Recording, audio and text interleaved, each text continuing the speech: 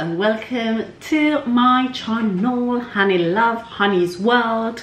If you're new to this channel, like, subscribe, turn the notifications on, make sure you comment down below, and also follow me on my other social networks.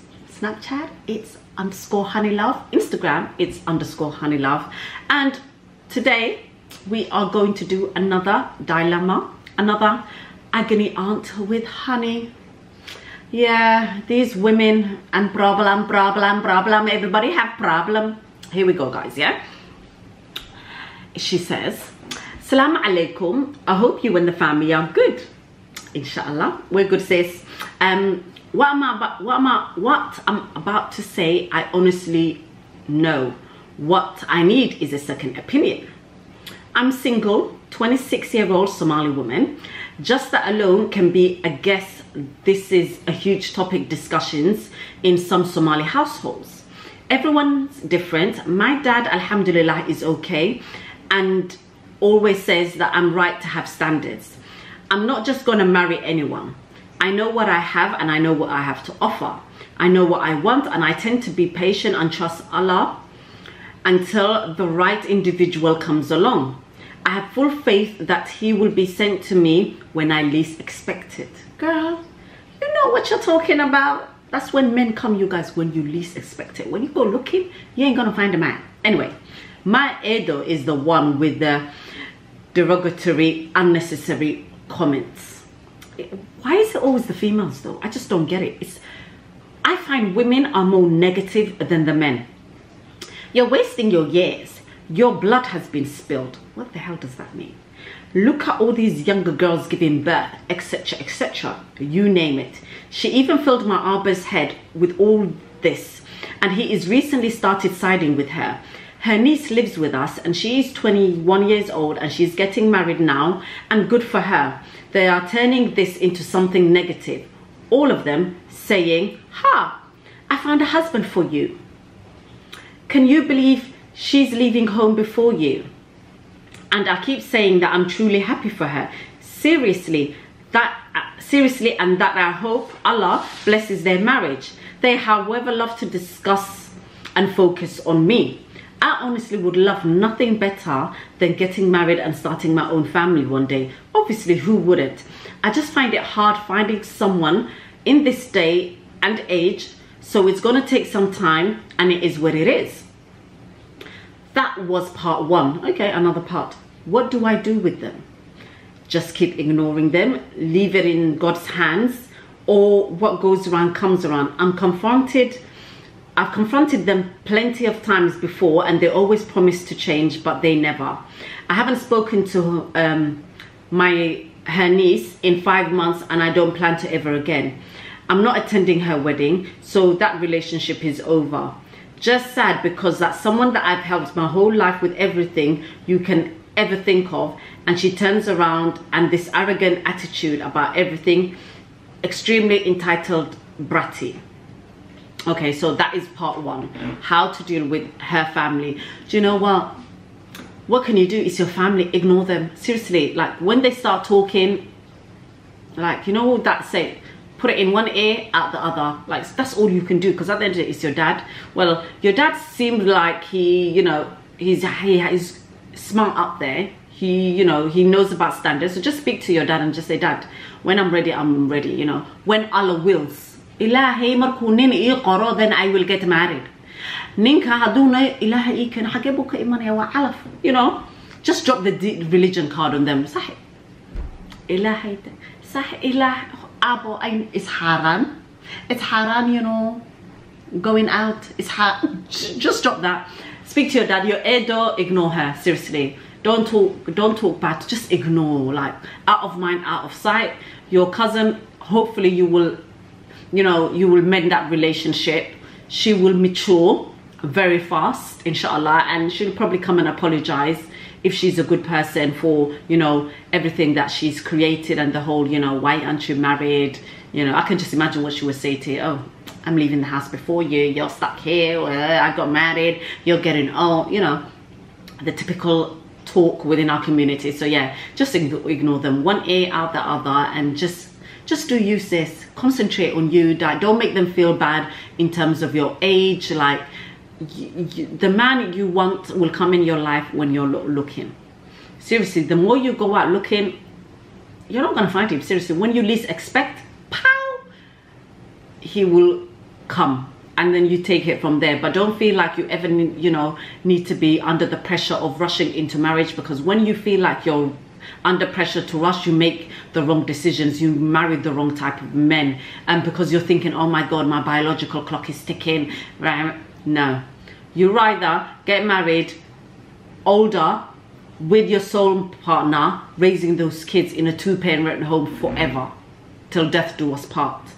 When you rush and you settle, you'll get married, happy, get a child, and then it doesn't work out. Your senses come, you wake up from the coma and you're like, what the fuck? Why did I marry this person? Why? And then divorce, and now you're, struggling as a single parent, which can be done, but it's hard. So that's what pressure does to you, makes you make judgments that you do not need. So do what's good for you. The next question is, I have a stupid question, a guy. It's stupid because I know I should let it go. I'm not dumb, but I'm feeling things are here. I've had this feeling for an individual for a very long time now. I know him on Instagram, haha. He's a motivational speaker within the community and seems like a lovely guy. I've had conversations with him here and there, but never about the type of relationship. I mean, I'm pretty sure I've hit it with him. I've hit it on him indirectly by always supporting him. He's always shared deep stuff with me about himself and me with him. But again, never anything romantic. Babe, what do I do? Men are usually the hunters, and I feel like the chase like the chase. He felt some type of way, he would have said something. But I know he's going through something right now, and maybe a relationship isn't on his list. I don't know. For me, to like someone is huge, wallahi. Everyone knows me. I just don't like someone. But he has intrigued me in a way no man has ever. Do I tell him my feelings, possibly risk rejection, or do I just take a chance? Sis, please, I need your help. Sahib, I am a firm believer of, if you don't ask for what you want, you will never get. Because I see so many Somali sisters that are like, oh my God, I like him, but I'm not gonna approach him. Hard time, me personally, I don't like any person that approaches me. Because Sahib, let me tell you something, when you approach somebody, it's because you genuinely like them. You like how they look, you like their personality, you like them. But when somebody approaches you, you still have to get, Sahib, I get turned on by going to a guy and saying, you know what, I like you, what you're saying. And a lot of sisters miss out because they don't have the confidence. It's 2020, babes. Why are we waiting for men to chase us? Go and do the chasing. Tell that guy, I like you. What? You're already talking, whatever. Just tell him, you know what? I've got feelings for you. What are you saying? It's as simple as that, because if you don't ask, you don't get. And it's 220, so what? So what if he rejects you? On to the next one. Bye. Okay, fine. See you. Done. I'm still your friend. On to the next one. But best you believe, when you start falling for me, know that I've moved on. That's the type of confidence we need in T20, girls. Get what's yours. If you like somebody, go and hunt him. But bear in mind, make sure he's, you do your CRB checks. He's not married. He's not planning to get married. He hasn't got a second wife, a first wife. Like, whatever rocks your boat to be really, but do your CBR checks and know that it's whatever circumstances he's in, it's okay by you. Because some of these men are liars. They lie.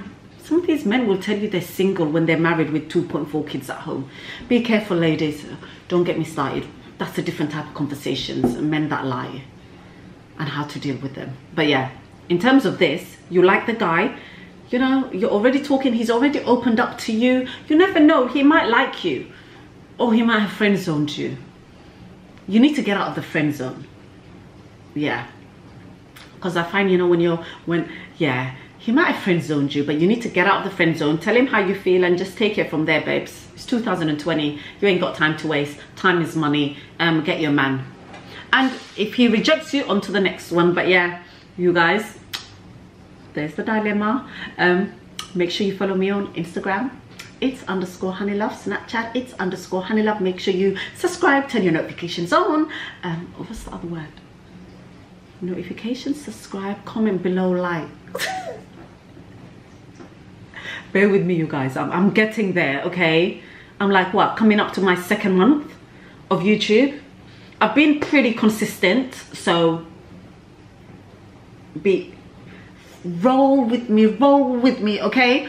But yeah, I'll see you guys again very soon, coming back with either a family fun day with the playlist with the kids, either a dilemma or another, you know, well, I'm gonna start my story time soon, so a couple of story time videos, because a lot of you guys were like, honey, can you tell this story, can you tell this story? So I'm gonna do that as well. But yeah, take care, see ya.